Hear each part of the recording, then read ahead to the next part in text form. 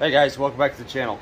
I know it's been a while since I made any kind of video, so I am going to update you guys on what's going on. As you can see, we got a Mustang in the garage right now. This is a car I picked up for a pretty good deal. It's an 08 GT with all the options, fully loaded besides a moonroof, 5-speed manual trans. When I went to check this car out, kid said it needs a valve cover gasket.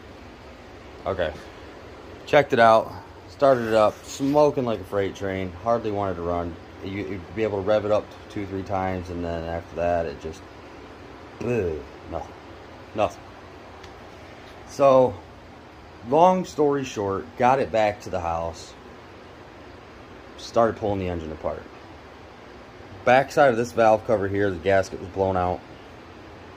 I said, okay. That ain't why it was smoking, though. I knew immediately why it was smoking. I told the kid, hey, this was wrong with it, plain and simple. Make a very long story short, here is the old engine. That's the new engine. If you look here, see that piston? See if I can get in closer there. Yeah. Melted, right? So I'm thinking to myself, what the hell could have done that? So I started looking around and I noticed it's got braided AN fuel fittings and lines.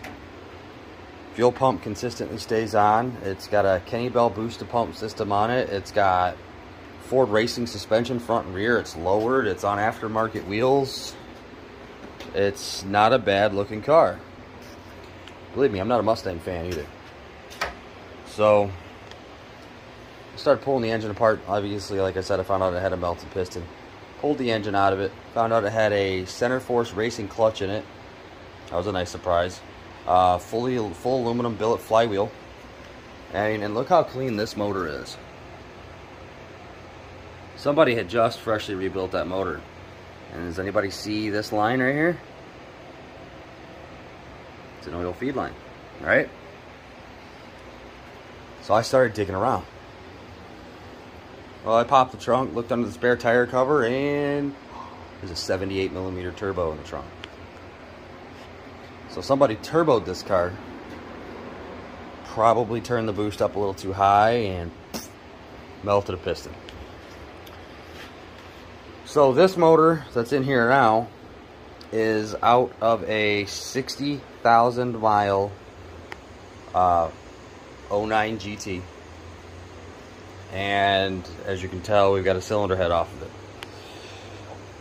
It was supposed to be a good motor. I didn't hear it run, but for the price I paid for it, I didn't care. It's 400 bucks. So we started it up, and it ran great. First startup video, amazing. Smoked like typical, you know. Which I'll actually put that first startup video here.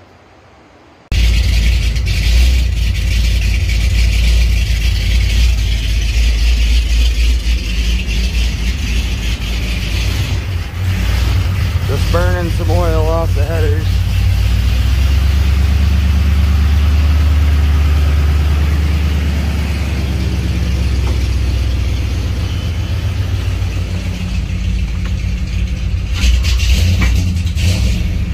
Alternator hooked up right now.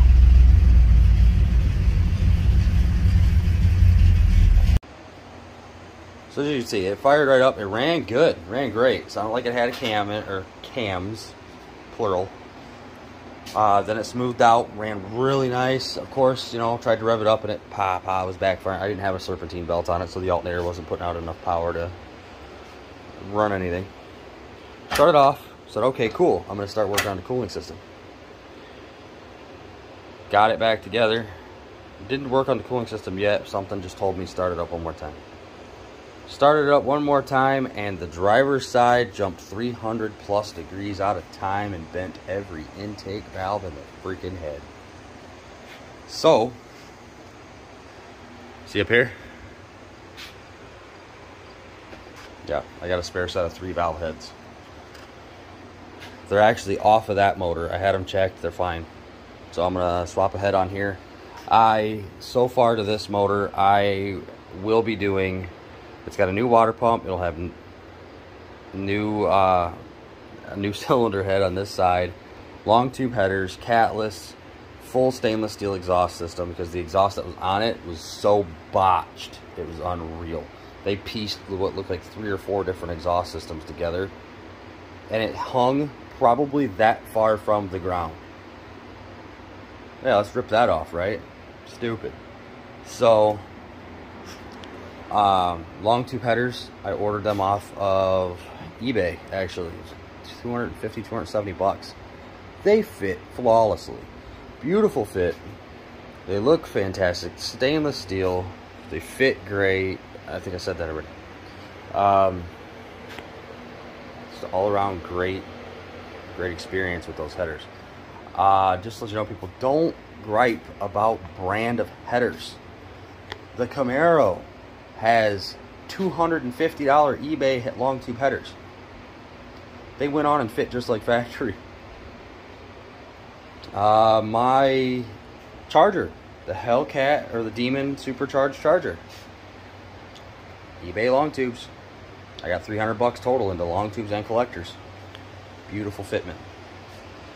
I think the only thing I had to do with those is drill out and one hole 1 step bigger, because I just wasn't comfortable with how tight the bolt was going in. I didn't want to risk cross threading it, so I drilled a hole out, made it 1 step bigger with a step drill bit.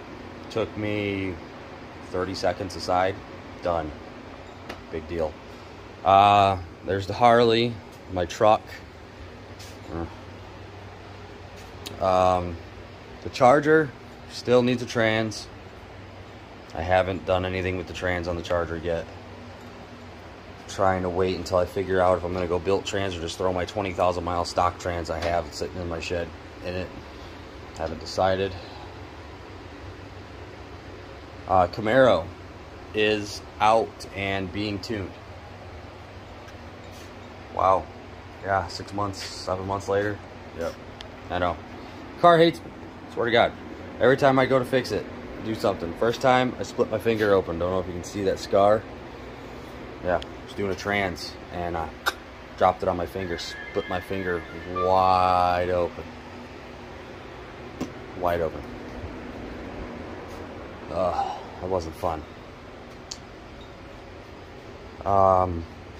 Second time was something stupid happened with the, it wouldn't start. It was a crank no start.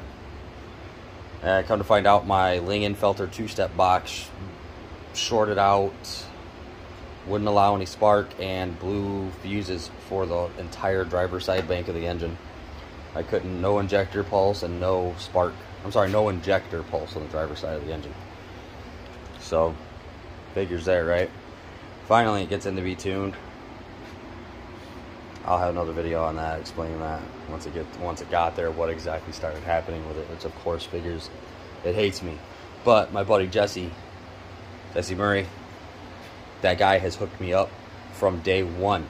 I've made a video on here. Go back a couple of episodes or a couple of videos. Look up, the review of Jesse Murray tuning my Charger. Guy's awesome. He's always went above and beyond for me and hasn't asked for $1 up front. Even afterwards with helping me with the Charger, he helped me out, didn't ask for anything up front. Didn't ask for anything. He just said, hey man, send me your tune, I'll help you out. Really good guy. So we'll see what's going on with the Camaro here in another video. I'm getting started on swapping this cylinder head out. I somehow got to get my fat ass up there and get that head down. Maybe I'll use the scissor lift, I don't know. I'm fat, remember?